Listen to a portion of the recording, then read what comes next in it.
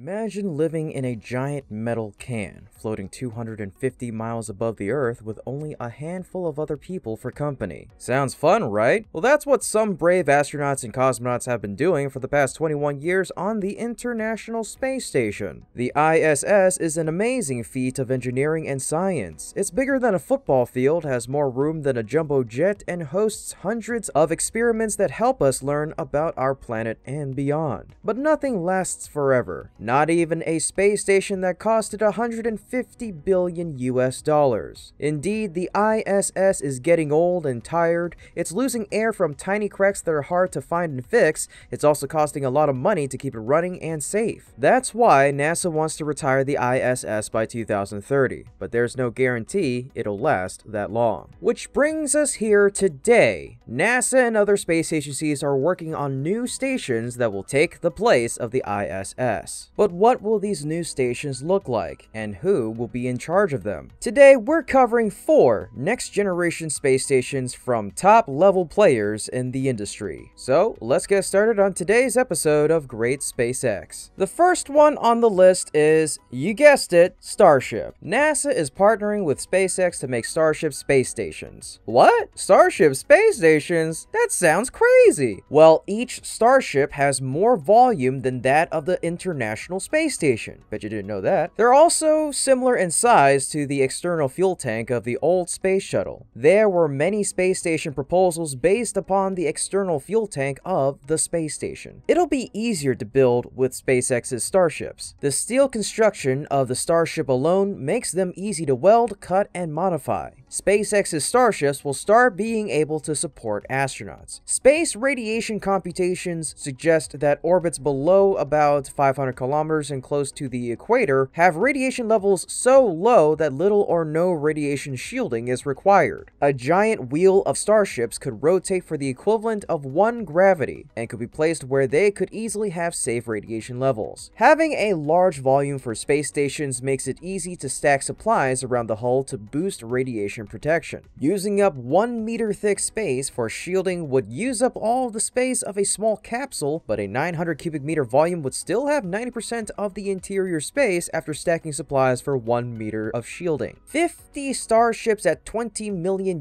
each would only still be $1 billion. There will be room for 350 people based upon International Space Station standards. The ISS was designed to hold only 7. Each Starship could hold the same and could surge up to 450. The ISS had a record of 9 people during a handover in 2009. Also, it costed about $100 billion, while a giant Starship station with 100 times the volume would only cost about $2 billion US.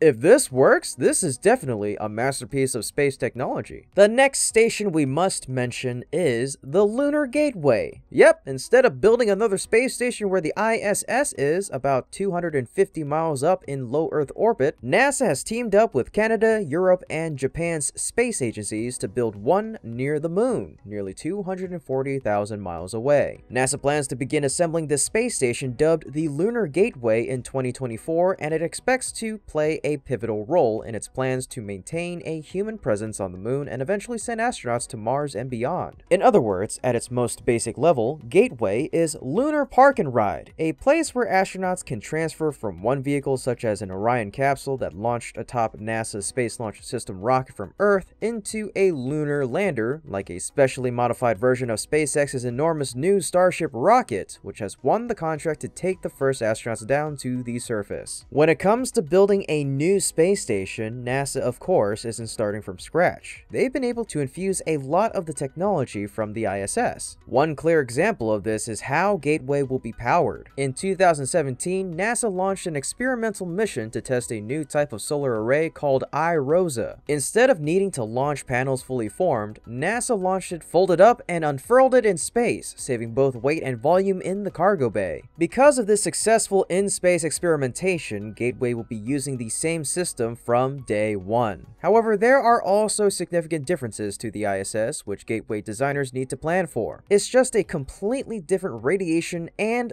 thermal environment around the moon than we have have here at the LEO. But the difference doesn't stop at just the technicalities. The ISS was designed for 24/7 usage as an orbiting science lab, but while it will still support scientific research, Gateway is designed for shorter stays as astronauts transit to and from the moon, and it'll remain empty for extended periods. So the economics of Gateway are very different, which has led to certain design choices. Resupply missions to the Gateway will also be more expensive than to the ISS. NASA is trying to be smarter about how it manages resources on the Gateway. They're trying to really reduce the reliance on other pieces of equipment. The Lunar Gateway will only initially be 1/6 the size of the ISS. There is much more scope for expansion by adding new modules or reconfiguring the existing layout. Ultimately then, whatever vehicle eventually takes humans to Mars could end up looking something like the Lunar Gateway. But of course, it'll be a sad day when, sometime in the 2030s, the ISS is shuttered and sent into a controlled burn in Earth's upper atmosphere. But it'll be leaving a technological legacy that will have gotten humans back to the moon. Thanks to the Gateway, the next giant leap won't just be more steps on the moon, it could be the first small steps towards getting humans to Mars as well. Another highly anticipated station coming to a sky near you is the one from ErcX Space. In January of 2020, ErcX won NASA's contract to construct the first commercially manufactured module for the ISS. Our first module is going to be in 2026. David Zuniga, Senior Director of In-Space Solutions at ErcX, recently updated. The company's previously stated target was for 2024. 3 additional modules would follow. Each module is itself a spacecraft. So, after a rocket carried each craft to orbit, it would rendezvous with the aging space station. The earlier modules would get power and some thermal control from the ISS. Once they get that 4th module, then they have the full capability to be independent of the ISS. ErcX's station could then detach from the ISS and orbit Earth on its own. The station would combine the carbon dioxide that crew members exhale with hydrogen from water to create the methane that can fuel orbit raises, debris avoidance maneuvers, and more. ErcX also wants to make living on the station a pleasant experience, at least on the spectrum of space station life. If you look at the inside of the ISS, it generally looks like a crazy person's garage, the company says. There's just stuff everywhere, there's wires everywhere, and artists' renderings of the crew quarters inside ErcX's station featured eggnog-colored walls and small, bright but warm lights. The crew quarters would have large Earth-facing windows, and the station would also have an Earth observatory that would fly to the station with the 3rd module and attach to the bottom of the station. The observatory's 8 roughly 6 by 3 foot windows arranged in an octagon would be the largest space windows ever by far. The observatory would be able to hold the entire crew, and they could, for example, all share a meal in it. Just make sure you wipe up after yourself. And last but definitely not least, we've got to talk about Blue Origin's future space station. Designed to open multiple new markets in space, Orbital Reef would provide anyone the opportunity to establish their own address in orbit. This unique destination will offer research, industrial, international, and commercial customers the cost-competitive end-to-end services they need, including space transportation and logistics, space habitation, equipment accommodation, and operations including onboard crew. I can see it now. McDonald's and Starbucks in space. The station will start operating in the second half of this decade. Orbital Reef will be operated as a mixed-use business park in space. Shared infrastructure efficiently supports the proprietary needs of diverse tenants and visitors. It features a human-centered space architecture with world-class services and amenities that is inspiring, practical, and safe. As the premier commercial destination in low Earth orbit, Orbital Reef will provide the essential infrastructure needed to scale economic activity and open new markets in space. Reusable space transportation and smart design accompanied by advanced automation and logistics will minimize cost and complexity for both traditional space operators and new arrivals, allowing the widest range of users to pursue their goals. The open system architecture allows any customer or nation to link up and scale to support demand. Module berths, vehicle ports, utilities, and amenities all increase as the market grows. The Orbital Reef business model makes it easy for customers and is strategically designed to support a diverse portfolio of uses. The team has all the services and systems to meet the needs of emergent customers, including researchers, manufacturers, and visitors. The future of space exploration is bright and exciting. In the next decade, we will see the launch of 4 new space stations that will expand our knowledge and capabilities in orbit. These stations will offer new opportunities for science, tourism, commerce, and collaboration. They will also inspire the next generation of explorers and dreamers. Well, folks, that wraps up our show for today. We hope you enjoyed learning more about the amazing progress in the development of the next generation of orbital space stations. If you want to support our channel and get access to exclusive content, please consider becoming a patron by clicking the link in the description below. We appreciate your generosity and your passion for space exploration. As always, this is Kevin from Great SpaceX, and until next time, keep looking up.